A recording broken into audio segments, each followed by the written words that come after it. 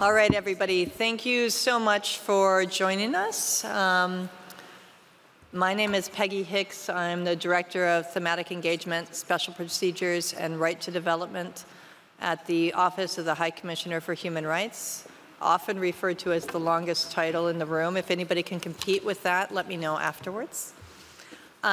We're very glad that with all the many items on the packed agenda here at the IGF that you've taken the time to come talk with us, really, about a project of the UN's Human Rights Office that really grows out of many of the types of conversations that I've heard in the rooms here about how we really move from a level of discussion that's quite general about what it means to bring human rights to new technologies and start really applying it in practice. And in particular, looking at the UN guiding principles on business and human rights and thinking about what do they mean, what can we expect from companies. And I was just in an earlier session, for those of you that were there, apologies for repeating, but one of the big things that we hear is that we know as the private sector, as companies, that the UN guiding principles on business and human rights are cornerstone. We're committed to implementing and respecting rights in accordance with the guiding principles, but they pose challenges for companies that are trying to apply them with regards to new technologies, like, for example, facial recognition. It's not as straightforward. We don't have prior examples or case studies that can be used in terms of how we do this, the same way we might in the apparel industry or the extractive industry, where there's been a lot of work already done on how the guiding principles can be used in that space. So the BTEC project grows out of that idea that we needed to really get more practical and start developing guidance on some of the key questions that private sector companies are facing in trying to fulfill their responsibilities under the UN guiding principles on business and human rights. So I'm going to do a brief introduction of the project, and then I'm going to turn over to Mark Hodge, who we're incredibly fortunate to have working with us on this project, and who is sort of the brains, along with Lene Wendland, behind the BHR aspects of what we're trying to do. So for those of you who haven't had a chance to look at the materials on this, we have created a webpage portal on our website, ohchr.org, that contains the background on the BTEC project. We introduced in June of this year a scoping paper about what we wanted to accomplish through the project, and solicited comments and input on that paper over the course of the last few months. And now the final version of that scoping paper is online at the portal. And we really wanted to thank those who came in with comments and support on that effort. We had all sorts of engagement, both from state representatives, from civil society organizations, and many others. And we also have a blog post on there that talks about the key trends and the takeaways from the public consultation process that we had around that scoping paper. So while that paper was being finalized, we've done a couple of things. We've had a number of informal consultations with companies, civil society organizations, with GNI, a key stakeholder in this for us, with experts and with some states to talk about the project. And we've also done 2 outreach events, multi-stakeholder, one in South Africa and one in Seoul, South Korea, trying to make sure that we see this as a project that is really global in the way that we're looking at it. It's not just focused on Silicon Valley and companies in the West. We also, at the Business and Human Rights Forum, which is unfortunately taking place simultaneously with IGF, so people like Mark are shuttling back and forth. But we had a session on that relating to the project at the Business and Human Rights Forum in Geneva yesterday as well, looking specifically at remedy issues and how we might be able to address remedy issues in the context of this project too. So the next step for us is that we're working on some foundational papers that are going to restate the core concepts related on the guiding principles that relate to tech companies, and they'll sort of form the basis for the practical work that's being done. And then we move into the phase that we're all very much looking forward to, which is really working on case-based scenarios derived from the companies and participants within this, where we're going to work through in a collaborative way how we answer some of the critical questions that are being faced in applying the guiding principles in the tech sector. I have other speaking points here that I could go into, but I think it's better to turn over to Mark. We think there's a lot of reasons why it's important for both companies and governments to support this effort. We're very excited about the fact that it's not simply bilateral. We're working across companies so that we come up with ways of approaching these issues that will be shared rather than company by company defining these things for themselves with not necessarily the full level of input. And we think it can really be helpful to provide a safe space for companies to work through the challenges that they face. We've found that a lot within our business and human rights project in general, that peer learning, we can be at the table as a resource, but often it's the peer learning amongst the companies that is the most fruitful in discussing some of these issues, and we're hoping to provide a good space for that to happen. So with that initial introduction to the project, Mark, I'll turn over to you to speak a little bit more about the substance here.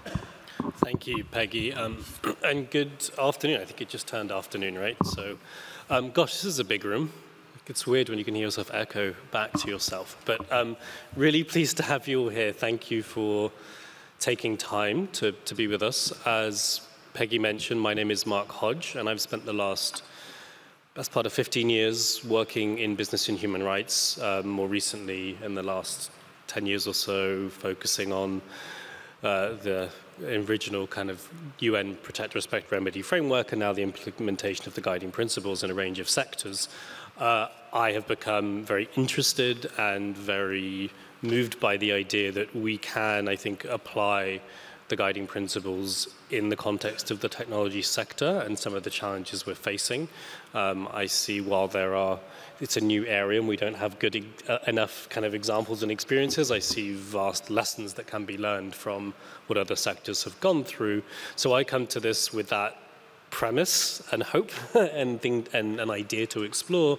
They also come to this with certainly a very limited or new level of understanding around the technology sector compared to all of you in the room. So that's part of the value of having these consultations as well. Just to reiterate what Peggy said, just to put a point on it a little bit, we are at a very key moment in the project in terms of moving from conceptual framing, ideas of where we want to focus, into formalizing research partnerships, setting up consultations next year, being clear on what our deliverables will be next year as well. So I will make sure that we have time towards the end of this time we have together to share that with you and to talk about what the concrete plans are next year. But I wanted to split kind of our time up here into really two parts. One very quick part to just provide a bit more sort of substantive context to the project and the logic behind it, and how we're approaching it, sort of the process and substance at a sort of general level. And then I think most of our time is most fruitfully spent on diving into what we call the focus areas of the project. There are 4 focus areas. And as we get to that point, I'm going to need some help from you in the room to understand how much you've already engaged with the substance and the materials we've sent out, because that'll help me figure out how to manage our time together, because we want to make sure that we allow time for you to input into this.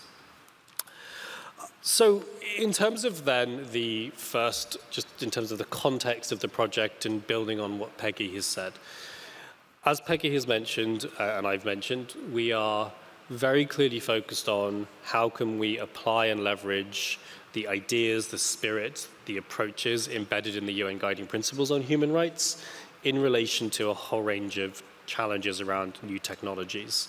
And I will say that we are very acutely aware that what we need to do is also be honest where there are limits of where the guiding principles take us, right? The guiding principles are not the mechanism through which we can galvanize states to fully meet all of their state obligations, and that's a critical aspect, right, of what happens in this field.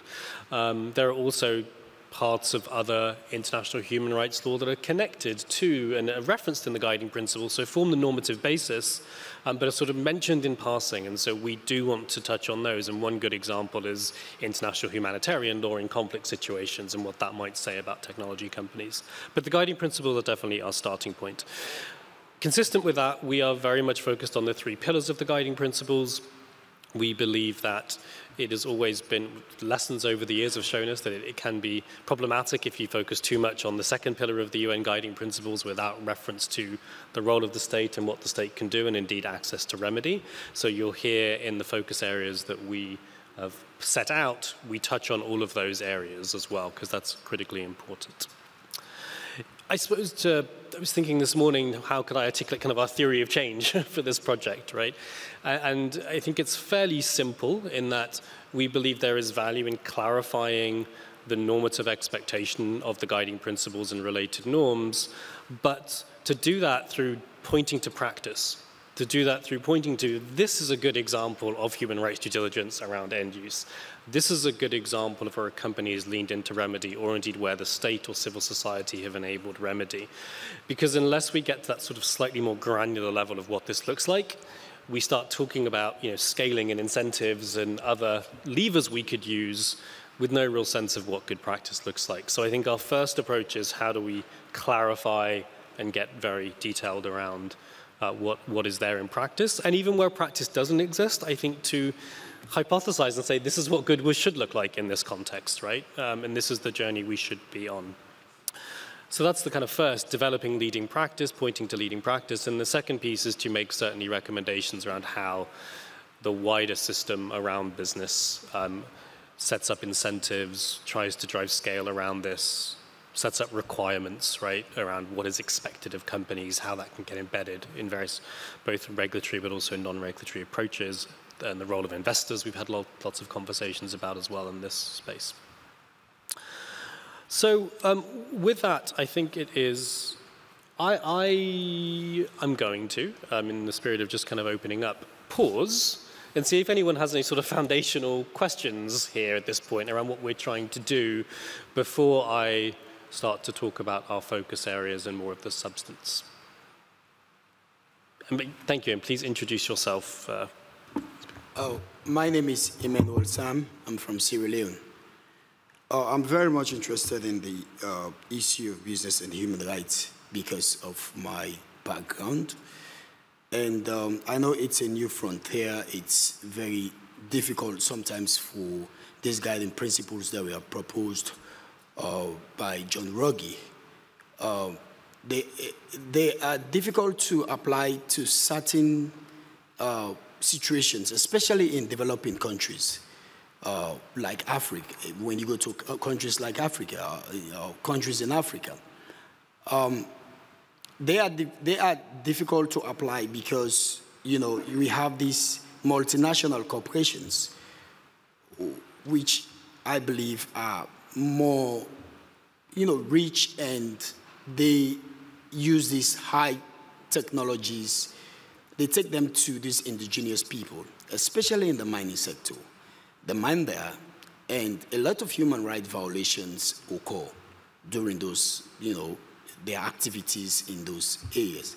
So my question is, how can technology influence the guiding principles, especially AI, artificial technology? Is artificial technology more better than the current technology that we are using in order to help curb some of these serious human rights violations that these multinational corporations are causing? Thank you very much, and we'll take a few more comments or questions. And again, please try and be brief so that we can make sure we get on to the substance. Liam, please introduce yourself. Hello, my name is Marita Wiggerthaler from Oxfam in Germany. We are working a lot on human rights due diligence, especially in Germany with regard to the new law that hopefully is coming up, and a new campaign being there to push for the enforcement on a legislative way. My question is a bit in terms of, did you do a kind of scoping how digital technologies so far are used for the better or the worse? I came about one example from my colleagues working on the World Food Programme, and they are very concerned that there are no safeguards in place, how the data are used and how people's data are protected. Or there was a special report from the Special Rapporteur on extreme poverty highlighting that social protection systems and using digital technologies in social protection systems is used for, let's say, focusing on fraud and cost savings and not for making social protection systems better. So that's the one bit. And the second question is, I think you are saying you're focusing on the digital sector, but I think there are no there is not just the digital sector, because even the tech companies are involved in many sectors. We know that Google is into health, into traffic. So I think it's not worthwhile just to focus on one sector, but to look at what are the implications at a cross-sectoral level. Thank you. Thank you. These are really helpful questions of scope, actually, so I'm glad we paused to ask these. Anyone from this side of the room?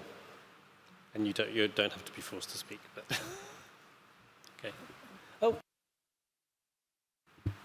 Yeah, thank you so much. My name is Frank Kamunga. I'm a human rights lawyer from Democratic Republic of Congo. I only have one comment and two very short questions. The first one is on the benchmark that actually pushed the Human Rights Office to decide to bring the BTEC project. You didn't really elaborate on that, on why did you decide to bring in this BTEC project? What was the state of progress, or what has pushed to that? The two small questions are, one is related to the gender perspective within the project.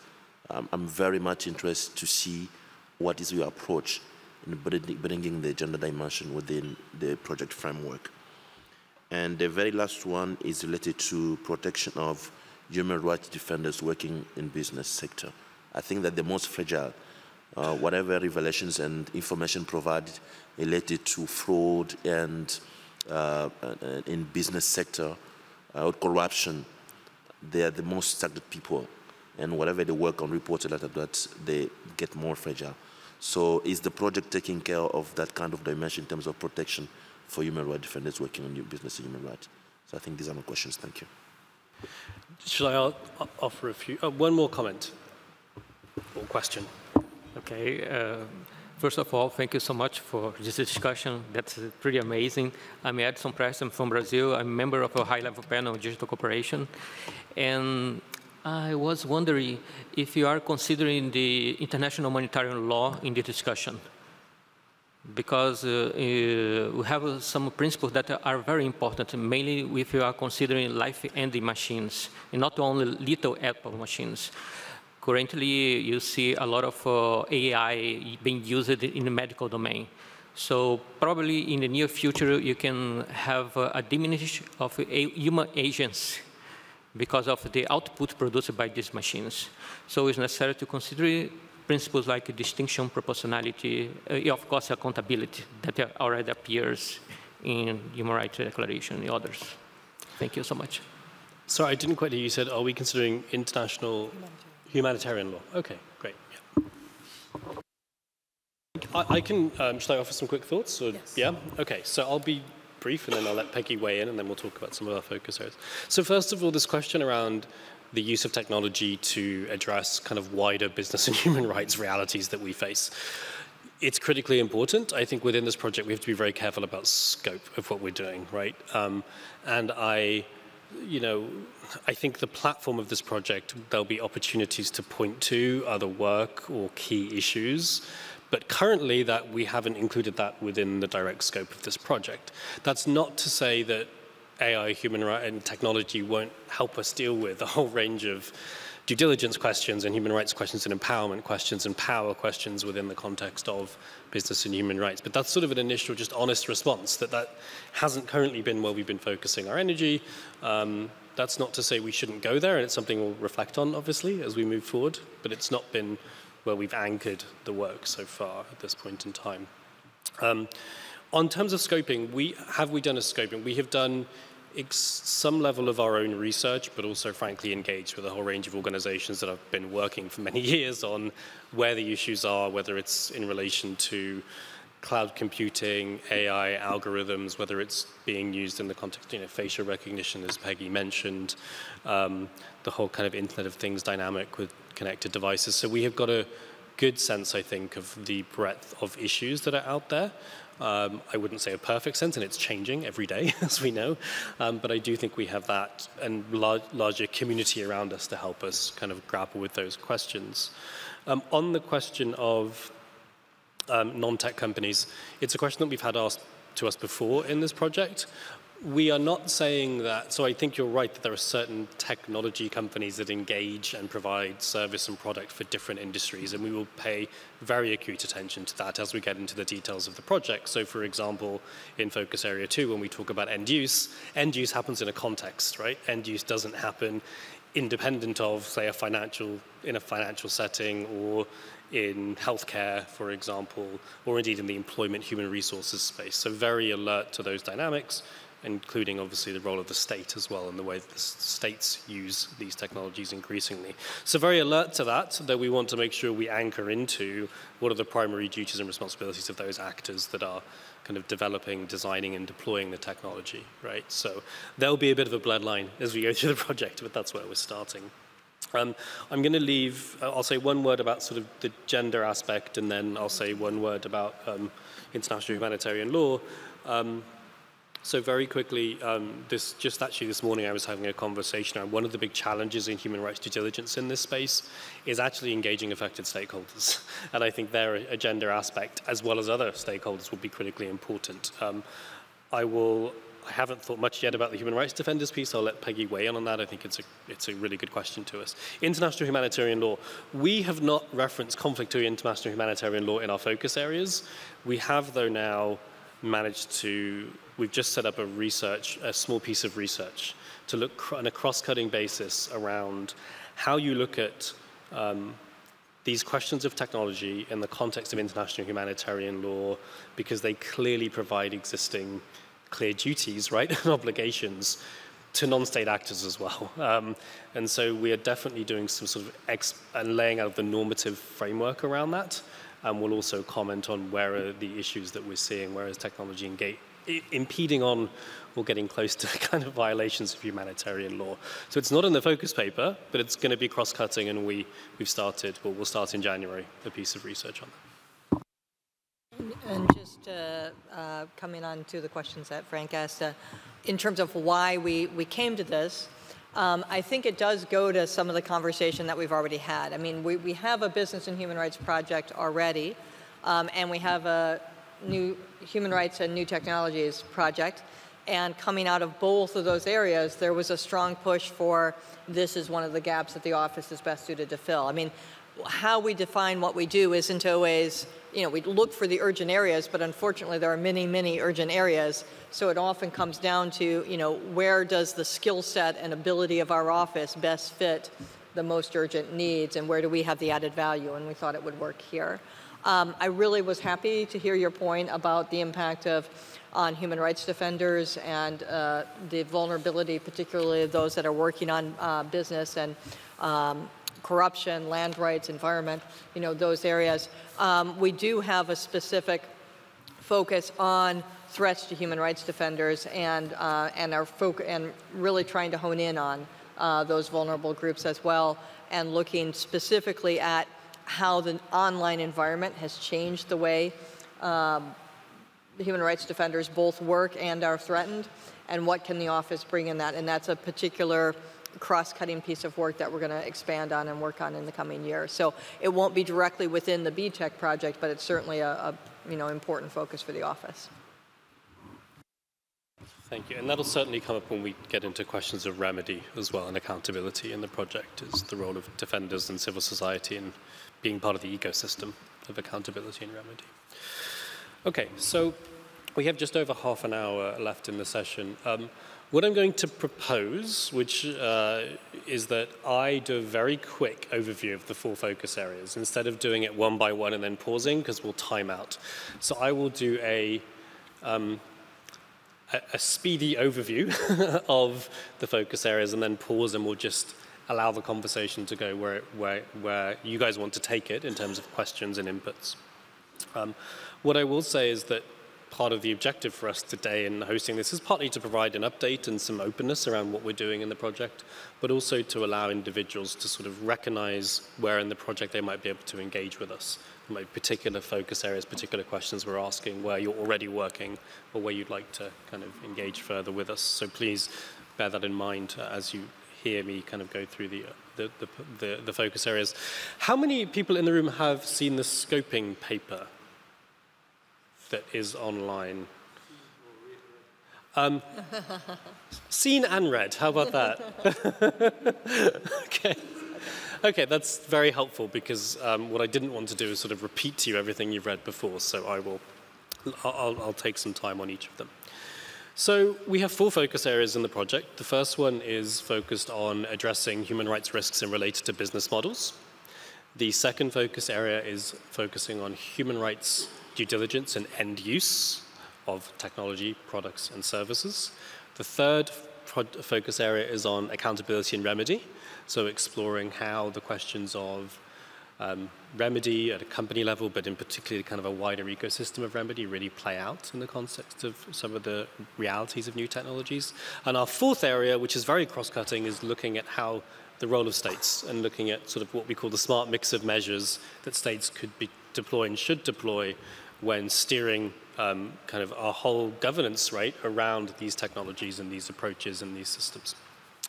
And so in that fourth area, we'll look at things like public procurement, regulation, trade enablement, et cetera, across that fourth area. So in terms of the first focus area, business models, the UN guiding principles are very clear that that businesses should be addressing risks to people that are very core to their business, right? It's not a fringe due diligence activity. It's central to embedding into the DNA of organizations. And the reason the guiding principles and the reason why we're pulling this out as a focus area is because business models are very determinant of incentives, of mental models that exist in businesses, on core business decisions that actually then set in motion a whole series of events, processes, systems, decisions, approaches that often can be hard to mitigate at an operational level, right? So a business model logic will actually drive potential human rights risks, and we want to shine a light on the fact that due diligence should be applied to business models more widely. And we have in the scoping paper set out 2 or 3 sort of examples there of the types of business models that we may be looking at in the industry. I want to be clear as well that this focus area is not about labeling a business model as bad or good. The guiding principles very much take the approach that we have to embed due diligence into understanding the impacts of business models, right? So and the conclusion of the recent Amnesty International report around Facebook and Google kind of made that point, right, as one of the first recommendations. As a first step, human rights due diligence must be applied to the business models of these companies and indeed wider companies. And we also believe it's an important thing to engage diverse stakeholders on, because we have to be careful, I think, not to drive almost a pure kind of ideological reaction around a business model, and to be very pragmatic around what the risks are. In part because individuals clearly depend on existing business models, right? So it's broadly acknowledged that the fact that people can access the internet or access a service like and a product like Facebook does enable civil society and other actors to fulfill their rights. And so we have to be honest and address some of the dynamics there, and that's what we hope the project will do as well. In the scoping paper, we've set out some of the questions we'll explore here. So the questions we ask are: to what extent are the business models underlying technological development and the way they get sold generating human rights risks? What are some of the common examples of this? What should human rights due diligence in relation to business models and competitive strategies look like? What are the implications of thinking about what good practice look like when business models are designed around technical innovation, not vice versa? So recognizing sometimes that we don't have a business model looking for a technology, but a technology looking for a business model, which is pretty unique to this context. And also, how do we navigate situations where certain populations might gain from the current business model and actually gain in human rights terms from the current business model and may be at risk if we dramatically change those? So that's the first focus areas that we will focus on. The second focus area is looking at human rights due diligence in end use. Again, the guiding principles give a very clear steer around this, in that companies have a responsibility to prevent, mitigate, and remediate issues that occur not just in their own operations, but across their value chain. That includes in relation to products and services, whether it's in the way those products and services are designed and then used, or the way in which those products and services might be misused intentionally or otherwise by third parties. So the guiding principles have a very broad remit of what responsibility looks like for a company, and it includes those issues, which clearly aren't always in the control of an individual company, and also sometimes are not proximate to the individual company. And in the context of technology, might involve thousands, millions, billions of individuals making use of something that can be very hard to understand.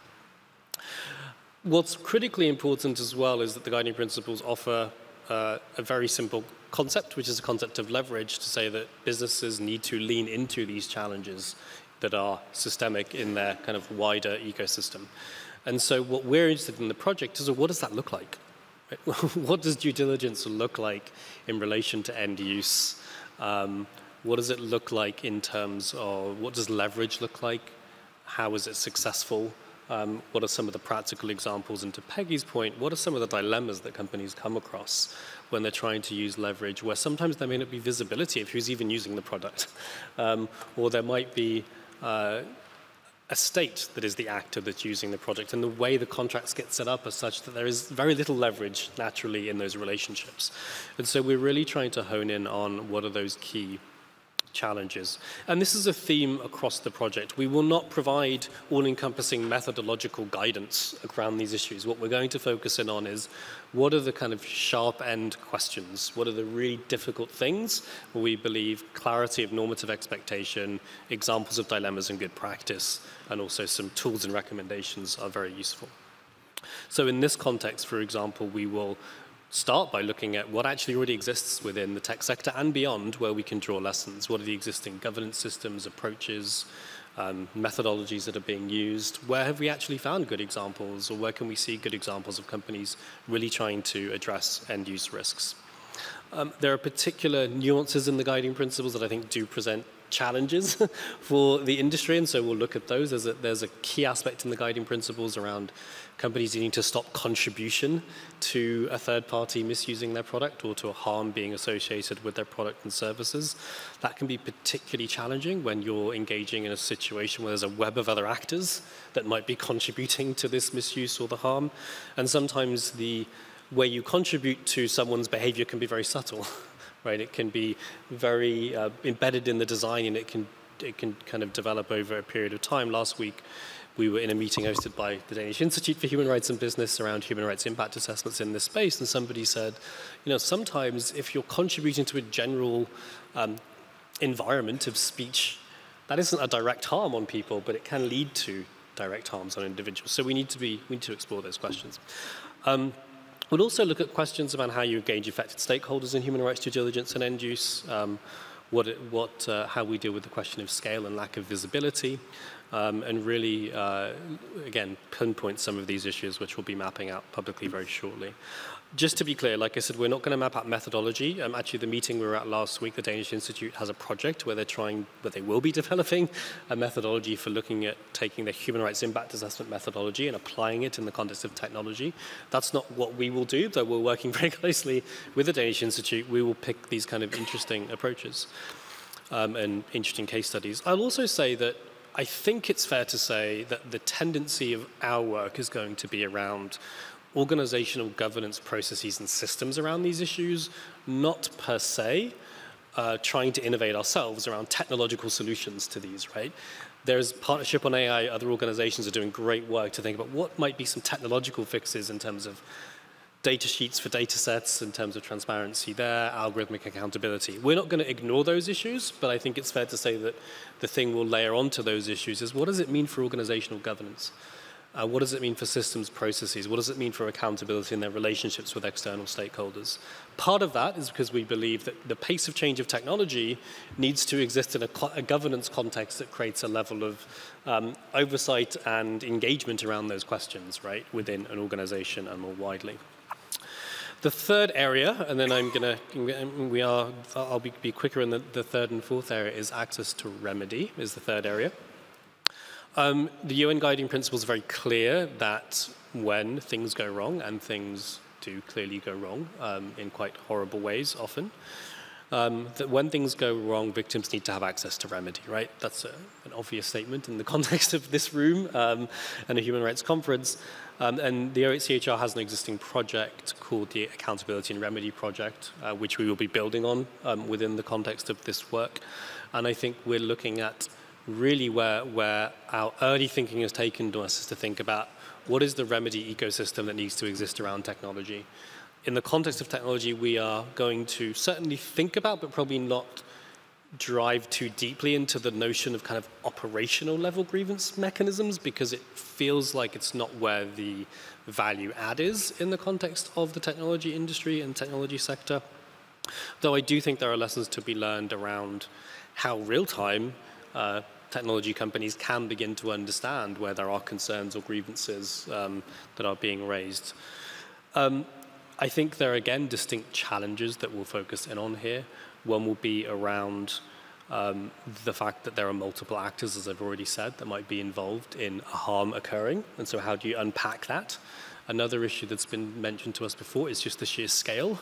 When there are multiple things that might be going wrong, that can be going wrong at different layers, how do you figure out where to prioritize, where you focus? Who are the most vulnerable victims? Who are the people that are suffering the most severe harms? And how do we prioritize those in a remedy context? But also the fact that the way the guiding principles map out remedy and the way we think about remedies has a huge reliance on states. So in a context where the state might be the actor that is underpinning and even causing the harm, how do we square the circle of that reliance on looking to that same actor for providing an ecosystem of judicial and non-judicial systems to provide remedy? Last piece, and then I'm going to pause and allow you all to offer your kind of thoughts and comments and ideas, is the state duty to protect. So focus at area number 4. It's clearly the first pillar in the UN guiding principles. And here we will do a few things. Clearly we want to reinforce and make sure we keep pointing to existing state obligations around human rights and point to other parts of the UN system that are working on this issue and other special rapporteurs that are doing so. But also to really get into the multiple levers at a kind of operational level for states as to what that really means around public procurement, around trade facilitation, around regulation, around corporate governance requirements, a number of things. There's so many levers that states have, and we'll be exploring what are the ways in which states should use and could use those levers to create a governance framework for responsible technology that incentivizes and rewards technology companies and others that are being responsible, but clearly also is punitive or disincentivizes actors that are not being responsible. Again, we will be sharing soon some of our initial direction of travel in this area. Some of the areas I think that are particularly ripe for exploration are one I've mentioned before, which is sort of public procurement and responsible contracting.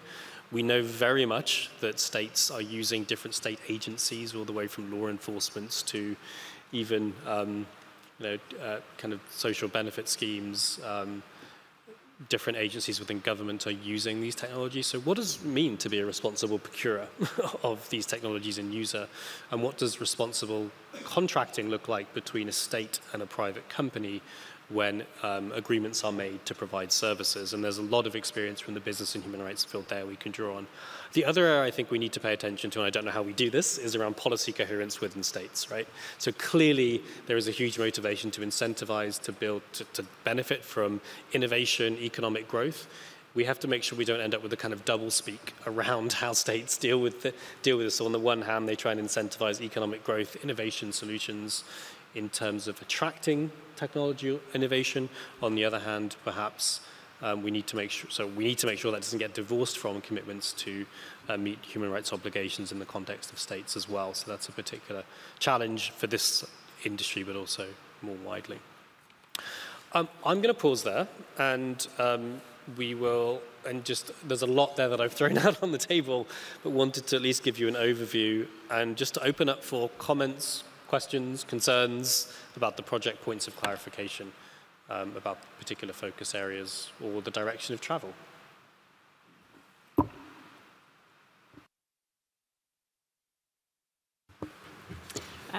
Probably just a comment. So my name is Angela Kastner from the Digital Impact Alliance at UN Foundation. And I have a procurement background and look specifically at procurement in this area. And my comment would be, I think it's very, very pleased to see that you've mentioned this, and it is a key lever for any government in how they achieve the SDGs, achieve good public service, but also in their supply chains are looking at how human rights are that they understand what's happening in these supply chains. I guess one of the things we're finding in this space, and from my own background, is these are actually difficult things to procure and buy. We don't have always the educated buyers, and that's not just in developing countries. I mean, the US, the UK, governments don't always get this right. So there's also, I think, a capacity gap, and I mean, I'm sure there's issues you've looked at, but it's just very pleasing, I think, to see that that's also one of the key levers that you'll include. I'm so glad you're here, because we've been looking for the right people that are also thinking about this a bit more already, so great. Come back to you.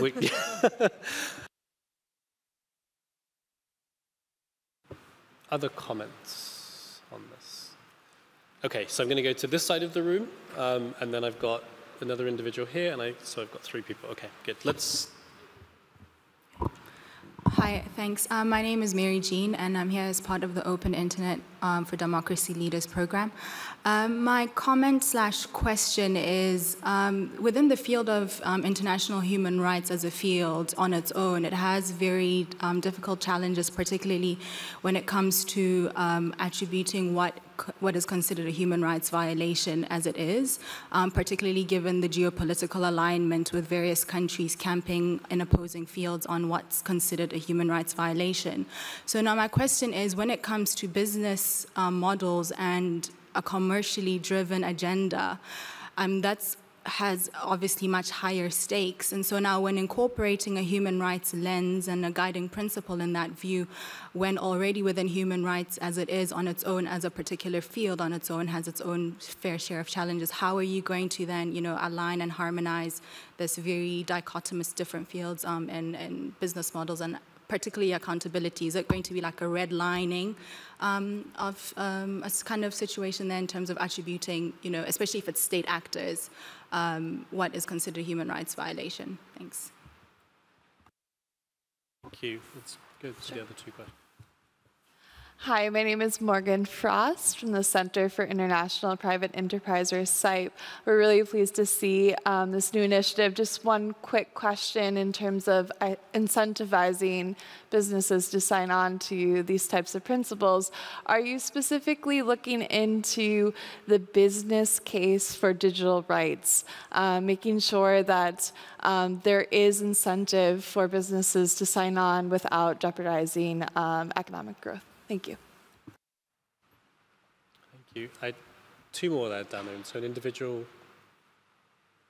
No? Yes? Wonderful.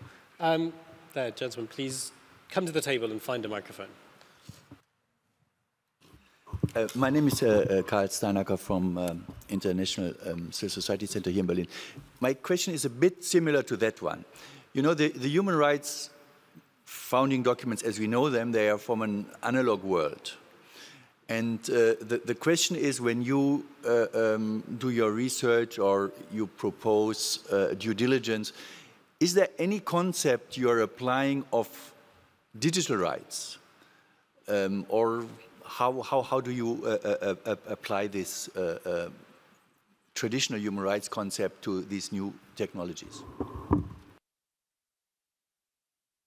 Thank you. Great questions. Anyone else before we try and respond? Oh, please, yes. Thank you. Rauno Merisaari, Human Rights Ambassador at the Ministry for Foreign Affairs of Finland. My question is also about the due diligence. Many countries, including Finland, were discussing the new laws or amendments to legislation on due diligence. I just wonder whether you have been able to somewhere to look at this side, some way making comparison to this self-regulation, pros and cons, possible findings and recommendations. Thank you. Great. Oh, and one more. I just have a short question. I'm Lisa, a Senior Program Manager at Ranking Digital Rights. And my question is actually, are you aware of the project? It ranks internet and telecommunications companies on privacy and freedom of expression using the UN principles. So yeah, I would just be interested to hear. Thank you. So I'm going to answer the last two questions first, and then I'll make some comment on the other questions, but Peggy's also going to weigh in as well. So Ranking Digital Rights, yes, we are very aware of your work and have engaged. Rebecca was with us in Tunis, and your colleague was with us last week in Copenhagen. So very aware of the work and clearly look forward to, we know also that you've been, particularly on our focus area 1, have been paying a little more attention in your new rankings to business models as well. So we're very keen to learn about what you find in that process here. Around mandatory human rights due diligence and the movements around that, I think that so I don't have an answer to how we'll deal with it in the project, but I have some reflections. I think one is that we'll need to look at whether, as states require due diligence and the way they structure that and the guidance they give to companies, whether there is a case for some alertness to the uniqueness of different industries, right? And I think there clearly is. And so I think we hope that this project would be able to feed into any awareness within governments around what mandatory due diligence should be, what it looks like in this context and what some of the particularities might be. I also think that mandatory due diligence, we definitely want to see it clearly, and this is a general business and human rights comment, right? We want to see it in the context of other levers that states have. And so clearly it's one critical lever, but obviously, as we've said before, kind of public procurement and trade. And so I think as we get to our 4th sort of smart mix focus area, we'll definitely think about due diligence in this mandatory due diligence, but we need to, in this project, figure out where the value add is, right? And it might be in some of those other levers, given there is such a movement around the due diligence piece. To be decided, but we definitely can't ignore that pretty interesting kind of movement and development. I want to then, so the digital rights piece, I think we need to, I don't think we can be fundamentalist about kind of about how we have defined, right? So I think we can be fundamentalist in terms of we know where the baseline is, right? But I don't think we can be fundamentalist in terms of thinking about what are those particular salient issues for this industry, right? And how are they manifest itself, and how are we even reconceptualizing concepts of rights as well? And so this is, again, an area where my expertise, falls off a cliff. And so we need to be thinking about that clearly when we talk about the normative framework within which this sits. In terms of incentivizing, I think it's a really interesting question. I think I see that in 2 parts. On the one hand, we want to keep pushing forward the notion and the reality that the guiding principles set a normative expectation. This isn't a choice. These aren't principles you sign up to, right? This is clearly embedded. This is the norm. This is being, as the gentleman's mentioned, embedded in national law around the world increasingly. different civil society actors are demanding that companies meet their responsibility to respect human rights. So I think we want to shy away from saying that we need to make a business case for not harming people in this way. At the same time, I think we do have to be clear that there are, and talk about and identify in empirical terms where the value comes from doing the right thing, right? And that's, I think, an interesting conversation we'll have with some of the investor community. We are very keen next year as one of our convenings to engage with the Investor Alliance for Human Rights, who have said a lot about technology, actually, and inputted into this project. Also, I think the challenging dynamic of VCs in this space and the speed at which innovation is demanded. Historically, we have found that doesn't bode well for thinking about risks to people.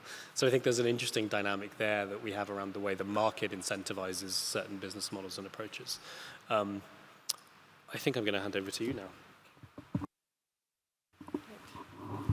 Thanks, and just to chime in on a couple of the points made, on the business case point, I think it's a really interesting issue, and we brought it back in an earlier session as well, that this issue of, it's one thing to say, no, we don't, we should, as Mark said, think that the guiding principles are optional in that sense.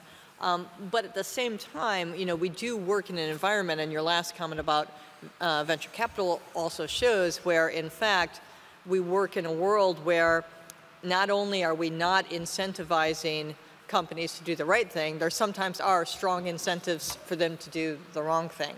And I do think that we need to take that on as part of the conversation as well. And fortunately, that fourth focus area I think will also allow us to talk about how governments can do better in that regard. And I think it goes. I take your point. I mean, this isn't easy, and I don't think we want to say that through any one project or any one lens we're going to be able to solve these issues in a way that's necessarily going to work for everyone. But I think part of what brought us to it is that idea of where we have value added. You started out by talking about attributing human rights violations. I think that's something our office does very well.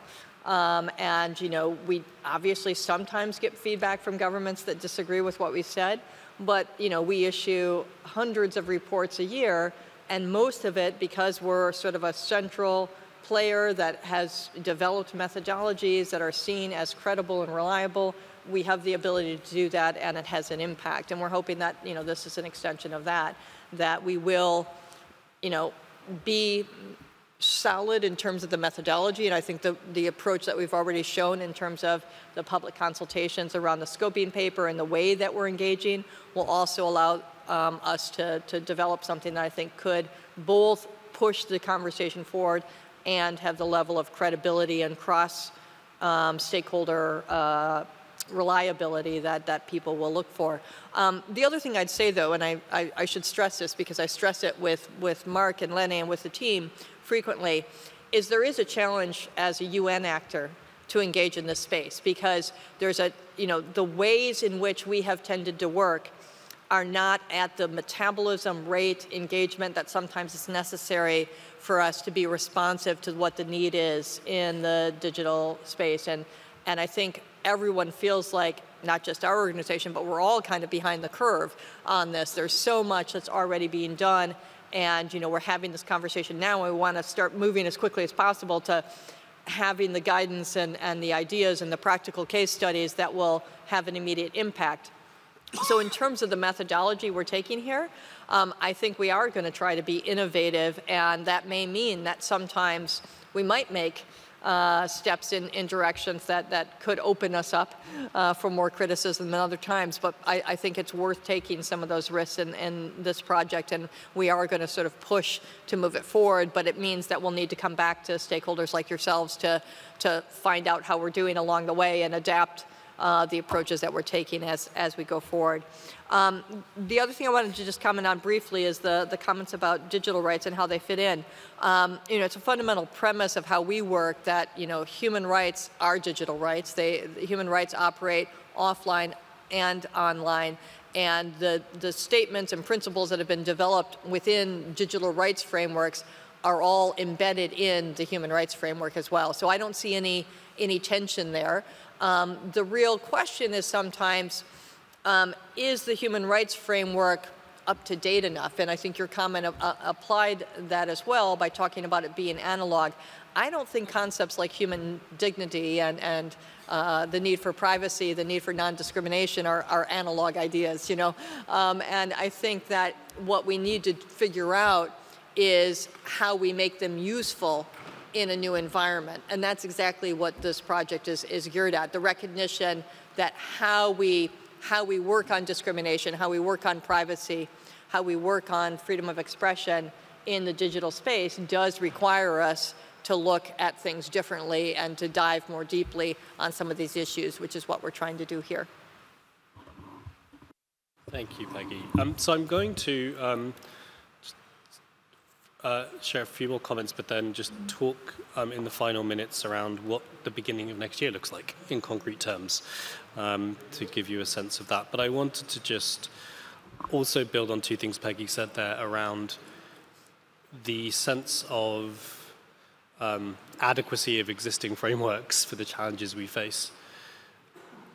From my perspective, you know, having worked for 10 to 15 years with different businesses and different industry groups and others and civil society organizations around business challenges, some of the issues I hear about challenges of incentives, challenges of integration, challenges of getting folks in certain part of the business to move that want to move really fast with innovation and others want to slow it down to create the right incentive structure around industry are challenges we have certainly got some learning to bring to, right? If you think about the way business functions in society, we've got some experience from the past, you know, decades around that. They're not exactly the same industries, and those industries are always unique. But I do think there's a lot there also around the sort of the way the business and human rights field has built frameworks, approaches, tools, knowledge, the way businesses have also kind of found solutions around this that we can also learn from that I don't think are outmoded in any shape or form, given the dynamics we're talking about. And the second thing I wanted to say was process-wise, we will, you know, what we're trying to do in the process is that the process itself has space to talk about dilemmas and address dilemmas very clearly. And so that is a challenge for us because we can't deal with all the dilemmas, so we're going to have to figure out how we respond to that. But it's not uncommon for other processes in the UN to hear and talk about specific cases that come up, right? And we're going to have to be selective and think about our mandate versus mandates of other rapporteurs. But we definitely want to build that into the system. So very quickly, in the last few minutes, what does the first half of next year look like? And indeed, where do we want to be by the end of next year? We will be shortly publishing some foundational papers around Focus Area 2 and Focus Area 4, so human rights due diligence and end use, and the smart mix of measures. We will be doing a bit more research on areas 1 and 3, so business models, and indeed on access to remedy. We will be kicking off, we're just trying to formalize relationships with partners to do some deep dive research into the business model questions, and we'll be working with some academic partners on that, both to map various examples of where business models might pose human rights risks, but also to offer some typology of the ways we think about this challenge, and to point to what human rights due diligence in practice might mean in this context as well. So that will be happening, followed by some multi-stakeholder and expert convenings in the first quarter of next year. We hope to have a Silicon Valley convening in the first quarter. I don't know when we're going to do that, to bring together really around, I think, that second focus area, primarily around human rights due diligence and end use, to look at good practices, to understand, to bring some dilemmas to the table, but also to get a bit deeper into those sharp-end questions that I mentioned earlier as well. And we'll also be having a consultation somewhere in Asia, I believe, though to be decided exactly where, that will kind of repeat some of those conversations as well to bring that perspective in. Through the midway through next year, I think we'll begin to ramp up a bit more on our remedy work and the sort of smart mix of measures work. And that will realistically kind of kick in, partly because I think we want to get a foundation in those aspects that really are so operationally pertinent and urgent for the business community here. And as I said, we'll also be publishing a small piece of research around conflict as well, and international humanitarian law and technology in conflict situations, I think by April, May time. Really, where do you want to be? So I've got 3 seconds, and I'm not going to do it in 3 seconds, but I'll do it in maybe 15 seconds. By the end of next year, we really want to have fleshed out around these 4 focus areas, what are the big challenging issues? What are the key 2 or 3 things that we can add value on, and have built a level of multi-stakeholder discussion and consensus around the nature of those problems. We also want to have pointed to paths forward for dealing with those solutions in a practical way. And we also want to have on the table some proposed deliverables for this project, right? So to be able to say, okay, now that we've understood the problem, now that we've started talking about solutions, what can this project really deliver in terms of guidance, case studies, tools, methodologies, frameworks, recommendations across these different focus areas that we can deliver on that will be things that can then be used moving forward for the wider field. So that's kind of our journey. That doesn't mean to say we're not delivering things next year, but it does mean to say that we're going to be delivering things sort of iteratively as we go. It didn't take 15 seconds, took a minute. But Peggy, over to you for closing thoughts. Great, no, and I appreciate everybody being here and indicating interest in this by your presence. Ultimately, this will succeed or fail based on the level of engagement and support that we get from people like those in the room. So to just really a plea to all of you to continue to follow this project, go to the website that I mentioned and look at the materials there, join us in these consultations, give us your feedback and thoughts. For those of you who are able, we, of course, as the smallest percentage, despite being a pillar of the UN, we're always looking for additional support. We have a somewhat unique funding model for this project in that we are obviously very open to government support, as that is, of course, where most of the funding for the office comes from, and Switzerland has already come in and been very generous in that regard, and we'd appreciate additional support.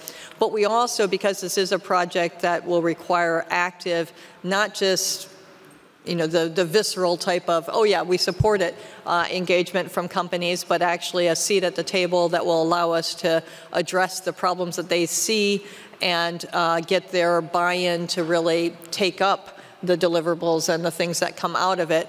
We're funding as well through a consortium model where we're asking for a small investment from companies that are interested in the project. We do that purposely to avoid the due diligence issues on our side. In other words, we wouldn't have a project that would be fully funded from the corporate sector for this, but we do want that sort of stake in the game from those that are going to participate in it. So we're looking for companies who want to join us in the work and a sort of nominal contribution to show that they're truly committed and will follow through on what comes out of the work as well. So happy to have any and all of you come back to us on any of those points. And again, just thank you for your time today.